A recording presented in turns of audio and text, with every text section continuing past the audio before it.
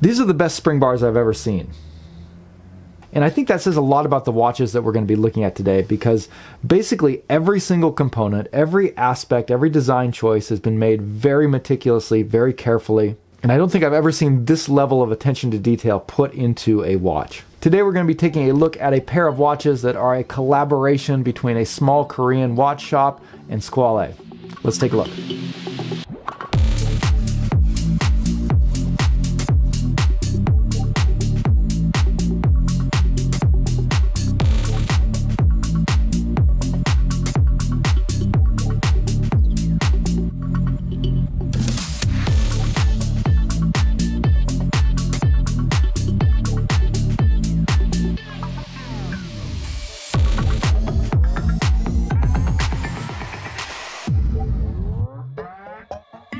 Hey guys, welcome back to Just the Watch. My name's Dave and I love to collect affordable watches.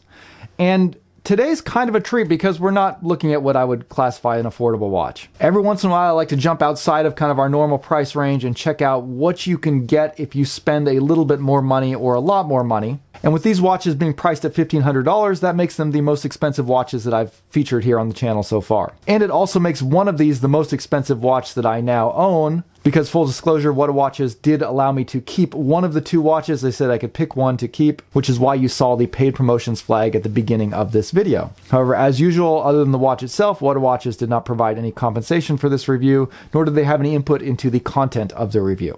And with this channel having a focus strongly on the affordable end of the segment, typically trying to stay under $500, I think it's really interesting to kind of see, what you can get for more money. And obviously one of the questions that I often have and have always tried to figure out myself is there really a huge difference between these watches sort of in this above $1,000 range or, getting even higher into that versus these affordable watches? And while that's not going to be the focus of this video today, having one of these watches in hand is going to allow me to make some in-depth comparisons in the future, so that will definitely be a future video. Now, Whatawaches has produced two of these special edition watches with Squale. One is a black dial, one is a white dial. They are both limited runs. I think there's 500 pieces of the black dial and 300 of the white dial. And the white dial is just about to come on sale. It might be on sale on their site now. They've named the black dial the Corso Italiano and the white dial the Artico. Today's video is going to focus on the Artico. These watches have a very vintage design to them. They're harkening back to some of the classic dive watches from the 1960s era. And Whatawaches and Squale have pulled it off perfectly.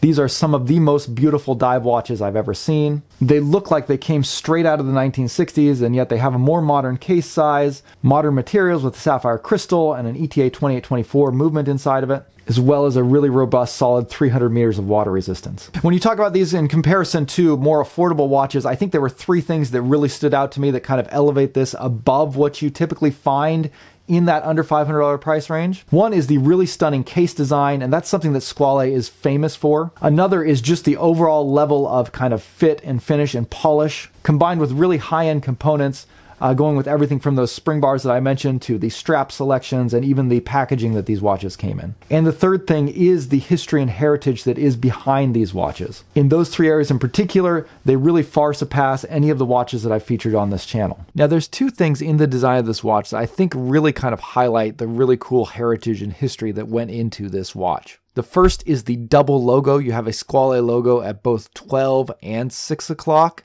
And the second is that it looks an awful lot like a Blancpain 50 Fathoms.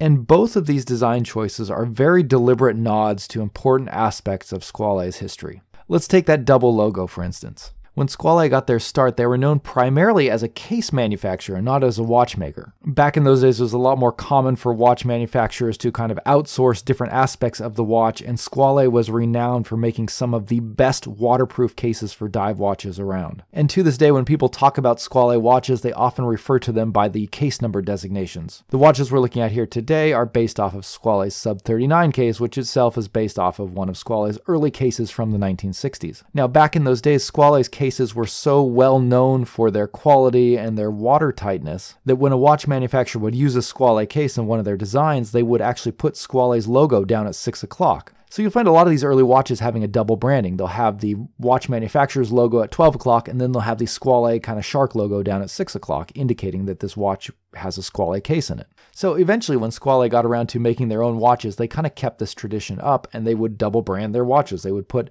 Squale at the 12 o'clock, indicating that they were the manufacturer of the watch, and they would put their Squale logo at the 6 o'clock, indicating that it had a Squale case. So it's a fun nod to their history back when they used to make cases for other big name watch manufacturers. And they made some watch cases for some pretty well-known brands.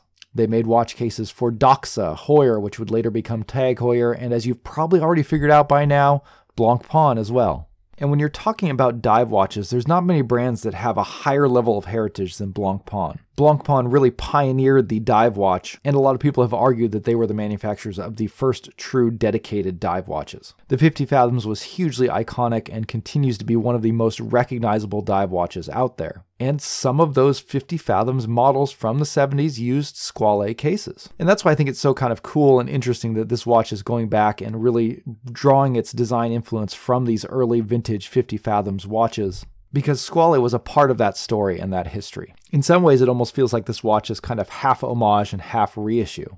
Now, the history's a little bit murky here. I don't believe that Squale and Blancpain ever collaborated on a watch that looked quite like this. I think their collaborations started more in the 70s where designs had moved on. But the case of this watch is based off of one of Squale's designs from the 60s, and it's a style of case that wouldn't look out of place at all on one of Blancpain's vintage 50 Fathoms from that time period. And overall, the design just looks absolutely fantastic and really plays on this kind of fascinating history and interplay between these two companies. But this particular watch has a third company involved in it, and that's Whatawaches. Whatawaches is one of Squale's Korean distributors. They run their own watch shop in Korea, and they're an authorized dealer for a lot of different watch brands. But they've also designed a number of watches in collaboration with other major watch brands. With the Artico and the Corso Italiano, they went back to Squale's recently released 60th anniversary watch, which was a limited edition that was released in 2019. That watch introduced the Sub 39 case from Squale. To produce this new case, Squale went back to their archives and they found a vintage case from the 1960s. And that one I believe was like a 34, 35 millimeter case. And so essentially what they did is they kind of scaled it up to 39 millimeters. And when they did that on the 60th anniversary version and on the normal Sub 39 case that Squale sells on their site,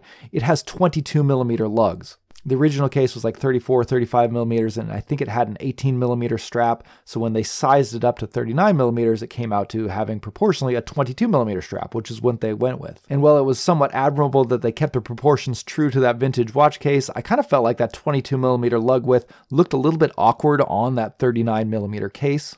And I think that must have been a common sentiment among watch fans, because when Whatawaches went to create this collaboration, they asked Squale to make the case with 20 millimeter lugs and a slightly shorter lug-to-lug distance. They also had a very specific Blancpain 50 Fathoms model that they wanted to kind of reference that had triangular indexes on it and a no-date dial. So that was another change that was made. On Squale's Sub 39 watches, they have a date at 3 o'clock. This one's a no-date version. And then finally, they changed the movement over from the Sellita SW200 to an ETA 2824-2. Now, as you guys probably know, I tend to always prefer watches with dates on them, and yeah, for a daily watch, I'd rather have a date. But I completely understand the choice of going with the no date on here. I think that the no date option looks better, it really maintains the symmetry better, and I think that's just largely a personal preference thing. But I gotta say, the end result of kind of all of this history and collaborations and influences all coming together is really a very stunning watch. Dimensions and specifications on both the black and white dial are pretty much the same. In both cases, you are getting a 39 millimeter case, but actually it's a 40 millimeter bezel, so it kind of wears more like a 40 millimeter, 20 millimeter lugs, 47 millimeters lug to lug, 12.3 millimeters thick, 300 meters of water resistance, a sapphire crystal, and the bezel insert is a K1 mineral crystal, so not a sapphire bezel insert. For movement, you have the ETA 2824-2, and pricing on these comes in at $1,499 for the Artico for the white dial version, and $1,599 for the Corso Italiano or the black dial version. Now, that $100 price difference is due primarily to the leather strap. On the black dial, they package it with the Shell Cordovan Horween leather strap. Now you can add that as an option to the Artico, to the white dial, which costs you $109, essentially making the price identical between the two. And one of the main reasons they decided to go with 20mm lugs on this watch is to give you a lot of strap options. So I'm going to be showing you it on a couple of different straps as we go along. And I'll also swap that shell cordovan strap from the black dial version over to the white dial so you can see what it looks like if you want to go for that option. All right, let's jump in and talk about some of the design elements that I really like about this watch, starting with the case. The case on this watch is absolutely gorgeous. The lugs have this kind of elegant curve to them that sort of swoops out from the mid case, and they have just a wonderful shape to them as well. The lugs have a nice gentle curve going over the wrist that makes it conform to your wrist very well, and it's just really comfortable. And the case shape allows the bezel to be very easily gripped, and the action on the bezel is just fantastic. It has a very solid feel to it, and yet it's very smooth to turn with nice gentle clicks as you go around. It does 120 click unidirectional rotating bezel. The bezel has a glossy black inlay with a Lume pip triangle at 12 o'clock, and then a K1 mineral crystal insert covering it to protect it. The crystal, however, is sapphire, and it is a really beautiful sapphire crystal. It provides some really kind of cool distortions at the very extreme edges of the dial. The outline of the crystal and the polished edges on the top of the bezel really catch the light in really cool ways. You get these kind of rings of light circling around the dial. And that's something that I think just overall, when you look at this watch, it just is such a beautiful watch. Like, it almost looks as beautiful as a dress watch, but it doesn't look at all like a dress watch. It looks like a dive watch. You kind of get the best of both worlds, where it feels like a special occasion every time you put the watch on, and yet it's not this fragile thing. It's a pretty tough and rugged watch that can take anything you can throw at it. Now, basically everything on this watch is kind of high polish, and that goes with the case as well. It's almost a mirror-like look, to the degree that when you set it down on a surface, like on a wooden table or something, it reflects whatever it's been set down on. And yeah, that does bring up the concern of getting scratches on it, so that's something to be aware of. But if you're the kind of guy who likes to wear your watches and you think that battle scars only enhance the beauty of them and give them some personality, you're not going to have a problem with that. Dial on the Artico is not a stark white. It has a little bit of creaminess to it, kind of an off-white color, and a very subtle, almost paper-like texture. I think texturing on dials is something that's hard to get exactly right, and the texture on this one is done perfectly. It's interesting without being in your face, and all of the printing on it is excellent. Just a really great looking dial that you can kind of dive into and appreciate. The hands are cut extremely finely. They have a great bevel to them, and they're high polished. Now, other than the strap choices, there are a couple of other differences between the white and black dial versions of this watch. Obviously, you have a different color scheme, and what's really important to note about that is also two very different lume formulations. On the black dial, they've gone with this sort of old radium look, where it's kind of a patinaed light brown that glows green in the dark. Really matches the vintage theme of this watch. But they've gone a completely different direction with the lume on the white dial. Now, the lume on the Artico is exceptional and really unlike anything that I've seen before. The triangular indexes and the Arabic numerals are kind of on the thin side, and they don't give you a lot of area to put a lot of lume on here. So you typically wouldn't expect it to be that bright. And when I first saw this in the dark, I mistakenly thought it was BGW9 because it glows kind of a bright blue. But according to Whatawaches, this is actually not BGW9, it's Blue C3, which is something I didn't even know existed. So I believe this is a fairly new formulation that Superluminova has come up with. It's supposed to be at least 5% brighter than BGW9 and to have a truer blue glow to it. And in the dark, it looks really cool. It does seem to have kind of a purer blue to it than BGW9. And indeed, it is very bright, but it's not the kind of thing that really jumps out at you, again, because the area isn't that large. It doesn't have these like giant lume plots on it. It just has the very elegant triangular indexes and that 12 o'clock marker. So I was really curious to put this to the test. So I grabbed my Ativo from Vesuvia, which uses BGW9, and threw that in here up against it. And while there are other factors in here besides the lume formulation, the number of layers of lume that's applied also plays a huge role in the brightness. And I don't know how many layers each of these watches have, so you can't make quite a direct comparison, but the Artico did substantially outshine the BGW9 on the Vesuvia. In fact, it scored a 10 on my J-score scale, which means that it is just as bright as my Seiko Samurai, which again was really impressive given the small size of each of these lume markers on there. The watch remained very legible after the 1 hour test. And all in all, I gotta say, this is one of my favorite lume profiles that I've seen. It's not like a super overpowering kind of thing, but it's very bright, very elegant, and it just functions perfectly. and I'll be curious to see if more watches kind of switch over to using this blue C3 instead of BGW9 in the future. And the final difference between these two watches is the packaging that they come in. The black dial version comes in a really stunning portable watch case. It's a wooden watch case that's handmade in Japan. Well, the Artico comes in kind of a more standard Squale watch roll. Now, a couple of things that I found a little bit awkward about this watch. One is that it appears that there is a ghost date position on the crown when you're setting it. This watch features an ETA 2824-2 movement, which is excellent. It's a great movement choice for this watch. ETA movements are a little bit harder to find than the Swiss Solitas and generally held in a little bit higher regard. Typically, the 2824 does have a date position on it, and this is a no-date watch, but it feels like they've somehow disengaged the date from this watch. So you do have a date position on the crown, but normally with a ghost date, you can feel the date clicking when you spin it in that position. I couldn't detect that at all.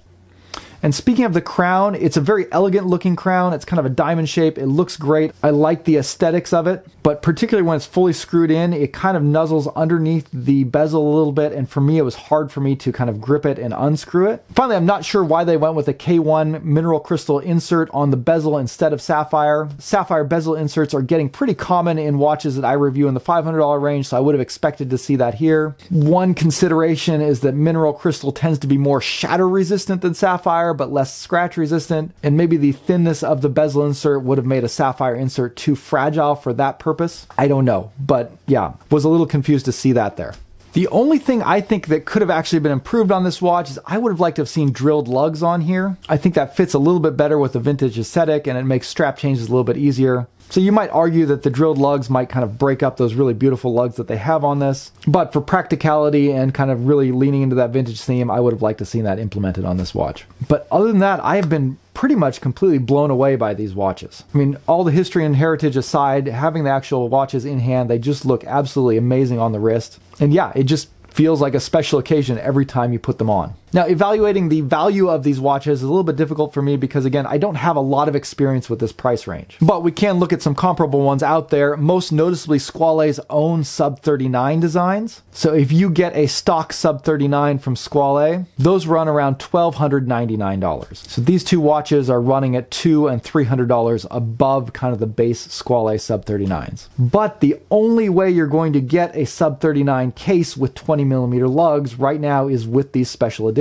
And I think for a lot of people, that alone is going to make the extra cost worthwhile, not to mention all of the cool little extras and design tweaks that they've made to it. Now, if you want to look outside of Squale, you can also find Oris Diver 65 watches in around the same price range. And you can also sometimes find the Longines Legends Diver for around this price as well. Both of those also have a strong vintage character coming from really respected historical watch brands. So I'll leave it up to you guys to kind of decide between all of those. For me, it's just been really fun to kind of get some firsthand experience with these sort of more expensive watches. And it's been so much fun to kind of dive into the history behind them. And I'll be looking forward to spending some more time with them going forward so I can make some more comparisons between, watches in this tier and some more affordable ones. Maybe we'll look at some other alternatives back down in that sub $500 price range. If you're interested in content like that, make sure you subscribe to the channel. Also, if you're interested in a watch themed t-shirt like this one that I'm wearing here, you can pick that up on my shop. Finally, drop me a comment down below. Let me know what you think of these particular watches. Give me your opinion of Squale in general. I've heard that there's some controversy around the brand, and some people love them, some people hate them. They've left an incredibly good first impression on me with these watches. But that's going to wrap it up for me today. Thanks for watching, and we'll see you guys later. Bye.